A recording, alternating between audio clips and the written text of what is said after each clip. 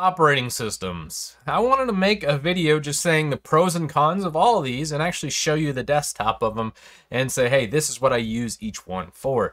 Now, we'll start with Windows because it's the most used one, but we're going to touch on Mac and also Linux today, as I want to talk about why people use each one of them, because they're each special and the best at what they do, and that's why people choose them. So let's not waste any time, get on the desktop and go over it. Now here on the desktop, there's a couple things Windows has going for it.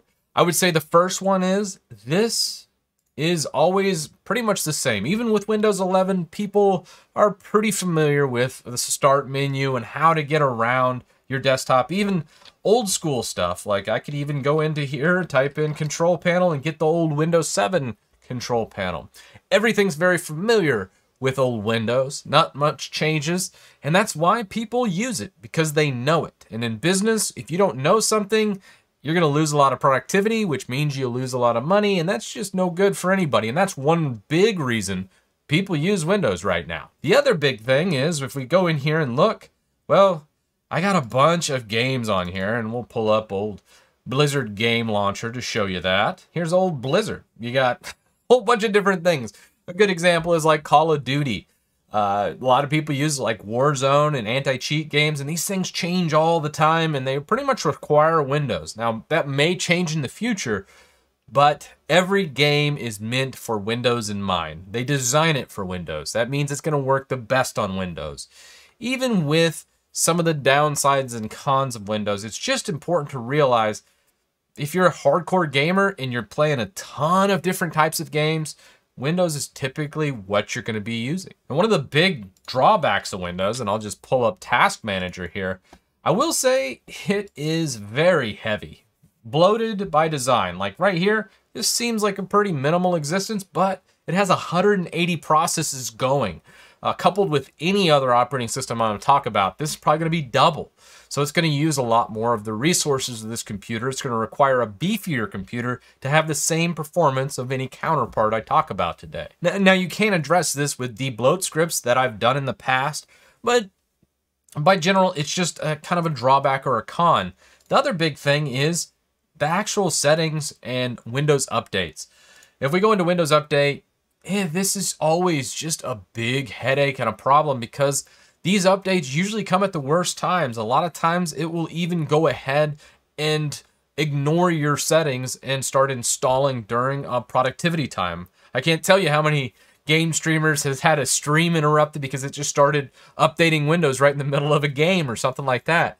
And same goes for business. I've had people in the middle of like drafting a contract and then all of a sudden Windows decided it needed to do updates right then. And that's terrible. The update system is something Microsoft has done a terrible job with, and I think they'll get better with this. I think in Windows 11, I think they're working on this because you can pause updates, and I think they're going to make things a little easier for folks to control. And I personally have always used group policy to manage this in business, but most people don't know how to do that or haven't used my debloat tool. I'll put a link up here for that, and it causes them to have a really bad experience with Windows. And probably the last and final thing with Windows is it's kind of insecure by design.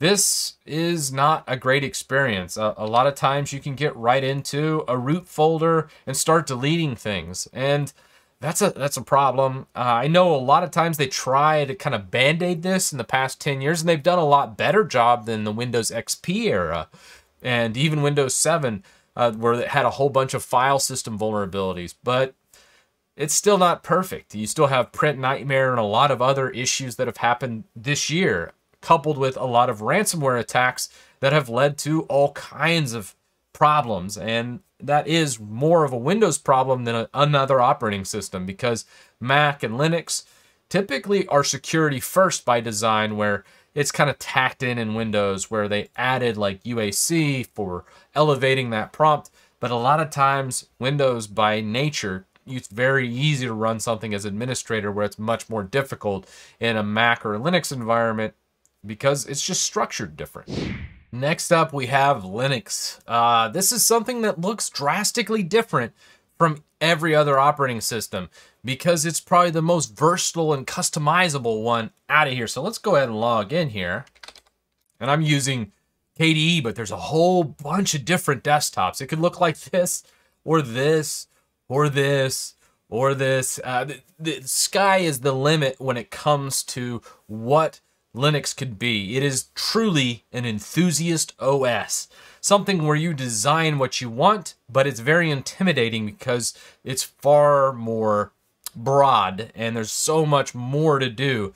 Depending on if let's say I'm troubleshooting something in Linux, it's a nightmare from a tech support perspective because I don't know what desktop environment they're on or what package manager or distribution that person. All these things can be different and interchangeable, which makes support very, very difficult. And that's why you really don't see any adoption in the real world past your enthusiasts or your folks that really want to get in and change everything with their system.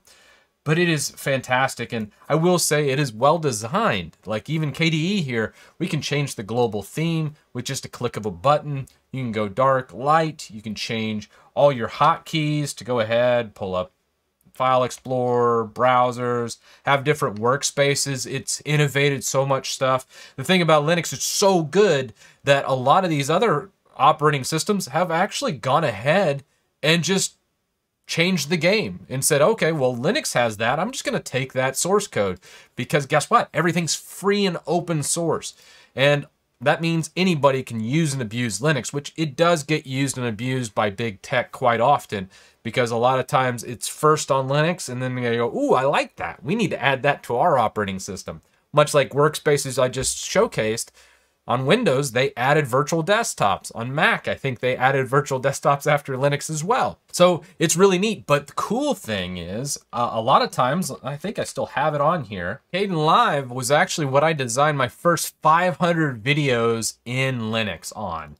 So the first 500 videos I made on my main channel was from Kdenlive, which is completely free and open source, which is kind of nuts. I think there's a couple ones at the beginning when I was on Windows. I was using like Fedora or something, but it was such a better experience as soon as I moved to Kdenlive compared to a lot of even the paid counterparts. Now, mind you, this last operating system, Mac, I'm going to talk about, and you're going to see what I've done today. But I wanted to say this is what I really used to use, and it's a fantastic editor. Video editing for someone just getting into video editing or just needs basic functionality, Kdenlive checks all the boxes, and I would say it even goes a little bit further and says it's easier to use than many of these other full-featured video editors that have a whole host of tools, and it's a little bit daunting, where Kdenlive is much more noob-friendly. And it's not only that, I still use a lot of things today, such as GIMP. This is what I've actually used for all my thumbnails. Every single YouTube channel I have, any thumbnail I'm making, I'm using GIMP. Even if I'm on Windows, even if I'm on Mac, I only use it. A lot of people are always talking about Adobe, but Adobe I'm not a big fan of. And honestly, once I learned GIMP, I don't think I'll ever use Photoshop again, just because GIMP satisfies all the needs I need. Now, I'm not a professional editor by any means. I just use it for thumbnails, and for me, this is more than adequate. And probably the last thing, as far as a pro in Linux I can talk about, is the productivity. I kind of touched on going between workspaces, launching things. I can SSH in and change servers around. The sky's the limit, and I can always hotkey everything. So as I'm talking, I can move between desktops. I can launch whatever I need in a click of a button. It's very fast, and if you're a highly productively focused person that has all the tools they need in Linux, by all means, stick with it. But it's not without its cons, so let's talk about that real fast when it comes to Linux. I talked about that in the very first part. It's inconsistent because it could look like KDE or it could look like completely different from this. It could look like GNOME. It could look like a tiling window manager, which I've covered in the past, and you just don't know how this is. The other thing is it can be a little rough around the edges because a lot of things just don't work like it would normally on like a Mac or Windows because they're only working with one display, or one display environment, I should say. And this has to deal with a whole bunch of different things. So you run into display scaling. Sometimes when you have multiple monitors or 4K monitor support, it's real dicey whether or not that actually happens. Also, newer hardware, you run into that inconsistency because those drivers from the new hardware hasn't made it into the mainline kernel, or maybe you use an older distribution. There's just so much inconsistency with Linux that that's why I don't think it'll ever be mainstream. But that's just kind of the big things about Linux. It's inconsistent and it has compatibility problems, but at the same time, these are kind of boons as well, because you can do anything you want with it. And if you have older hardware, this thing, I can make a Linux box run and feel like a brand new machine on 10, 15-year-old hardware, to where people will be like, oh, this is fantastic. And I'll be like, yeah, I'm using your 10-year-old computer. And they're like, what? That thing was so laggy on Windows, I couldn't even do anything.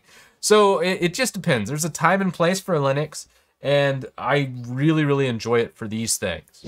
Oh, Mac. It's the last one on the list. And this is one of, out of the three, it's probably the least one I like being in.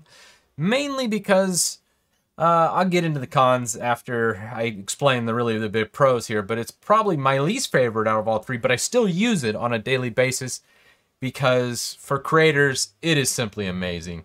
When it comes to Final Cut Pro, the editing, using the M1 chip with ARM architecture, what I'm able to do in here blows my mind. And it's so easy to do all the things I want to do with video editing.